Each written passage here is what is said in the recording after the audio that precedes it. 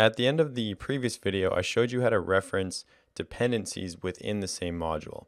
So I referenced the application context within this module and then returned a Boolean based on if it was null or if it wasn't. This isn't a super practical, it's not practical at all actually. You would never actually do this. So now in this video, I'm going to show you a practical use case of something that you would actually do. We're going to create a glide instance and set an image in auth activity from that glide instance. And I'm also going to be adding a drawable dependency.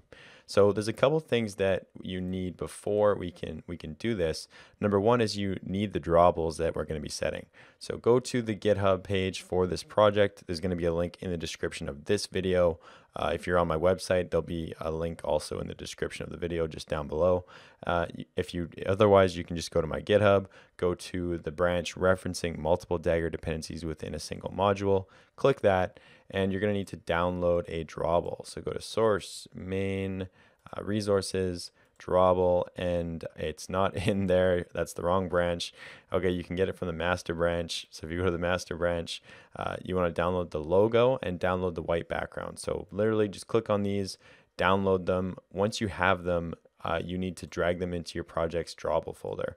So for me, that means I would go into Dagger practice, app, source, main, res, drawable, and I'm going to drag them into this folder. I actually have another project open, so I'm just going to copy paste that over. So I'm going into the other project, I'm copying those. Now I'm going to come into this project, I'm going to hover over the drawables and I'm pasting those in, clicking OK. So now I have this logo and I have this white background. Those are the two drawable resources that you're going to need for this video. Now the next thing that you'll need is you'll need to convert to Android X. As I said at the beginning of the course, I'm using Android X. If you don't know what Android X is, I wrote a blog post on it. It'll take you 5 minutes to read this blog post and convert to Android X.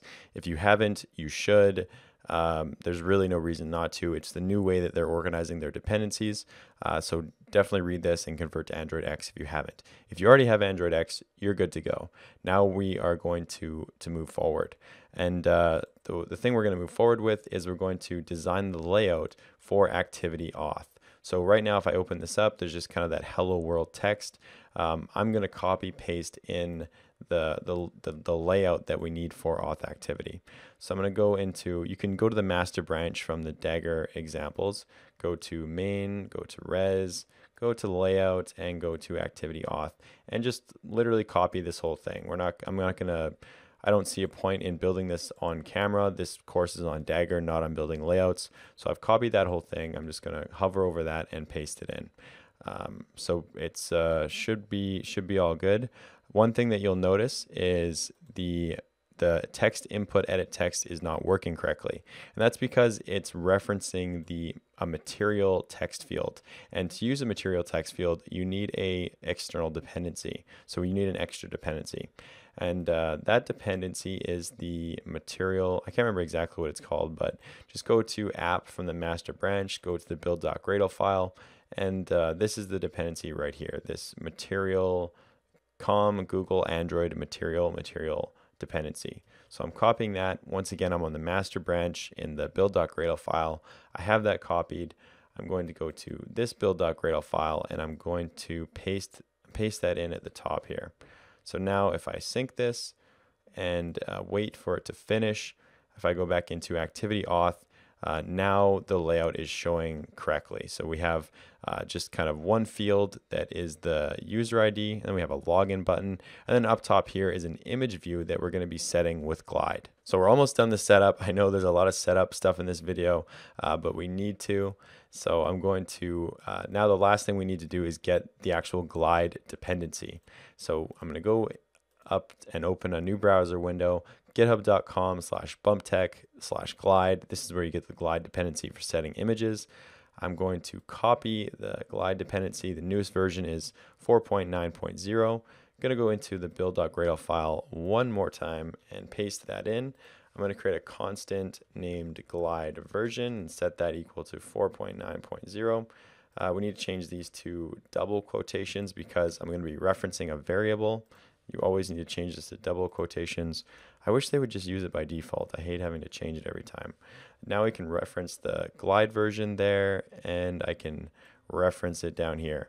And we're finally done all the setup. Now we have everything we need to finally work on the Dagger stuff for this video. Okay, so I'm going to go into app module, the app module class, and I'm going to delete this dependency, and I'm going to also delete this dummy string dependency. We don't need those anymore. That was just for demonstration purposes. I'm going to go into auth activity, delete this log, delete these injections. Those are no longer needed. Those were only used as for demonstrations. Now I'm going to actually create some real dependencies that we're going to use in the application. So first one is going to be add provides, and it's going to be static like I talked about before. This is going to be a request options dependency, and we need this to use glide. So provide request options. If you're wondering, the convention for naming these methods is provide and then whatever the object is. So in this case, I'm providing a request options object. So I'm writing provide request options, and I want to return request options dot placeholder and dot r.drawable. This is where I'm going to reference that white background that I added at the beginning of the video.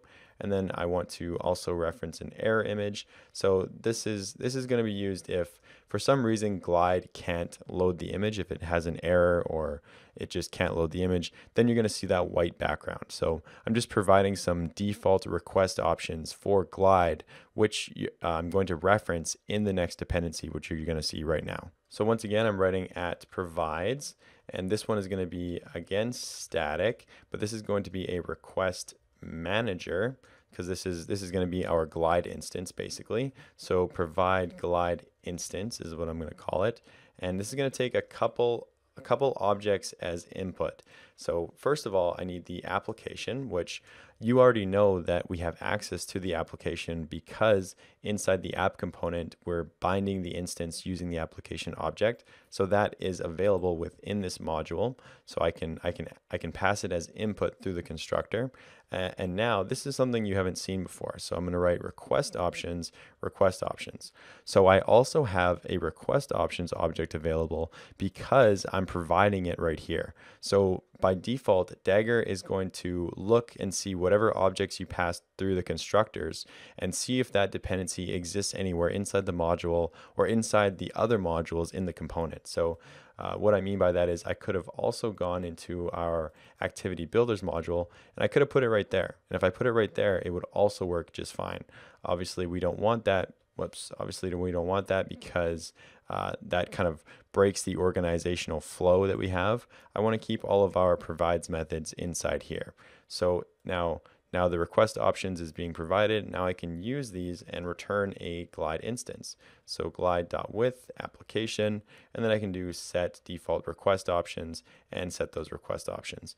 And now accessing a glide instance from anywhere in the application is going to be very simple. We can basically just inject it anywhere. Now, the last dependency that I want to add is the drawable resource for the logo. And this is the other image that I added at the beginning of the video. So I'm going to write static drawable. This is going to be provide app drawable. So it's just the logo basically. I need the application context because I'm going to be creating a drawable. So context compat dot get drawable. I can write application and do r.drawable.logo. That's that logo that I added at the beginning of the video. And now the last thing I'm going to do is inject all of these and actually make use of them in auth activity. So I'm going to come into auth activity and first of all inject some dependencies. So the first one is going to be that drawable logo. And the second one is going to be our glide instance, which is the request manager. So I'll just do request manager. Now I'm going to create a method for setting the logo. So private void set logo, and inside here I can just do request manager dot load, and I can load that resource, which is the logo, and then do into the image view. So image view, and that's going to be find view by ID r.id dot I believe it was login logo. So if you don't know where that came from, you can just go into activity auth, and that image view right at the top here, the ID is login logo. So that's what I'm setting it to. And that should be good. I'm just going to call set logo in the onCreate method, and we can run this, and you'll see that auth activity is being set up as we expect, and the dependencies are being used, and the logo is being set. So bringing up the app on the screen here, there's the application launching, and there's the logo being set. So everything is working as we expect. We have a bunch of dependencies inside here.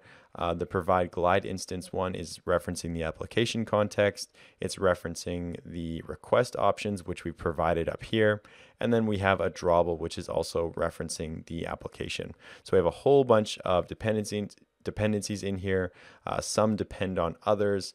I think this is a really cool example. I think definitely this is going to make things make a lot more sense to you after seeing this. So now we have some dependencies, we have some provides, we have our one component.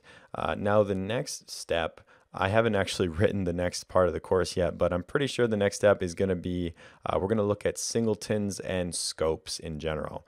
So, like annotating things with the @singleton annotation, and just kind of talking about scoping in general, because I'm sure some of you are wondering why I haven't been scoping anything. I'm sure a lot of you are wondering about custom scopes. Those of you who know a little bit about Dagger, don't worry, we're going to get into all of that.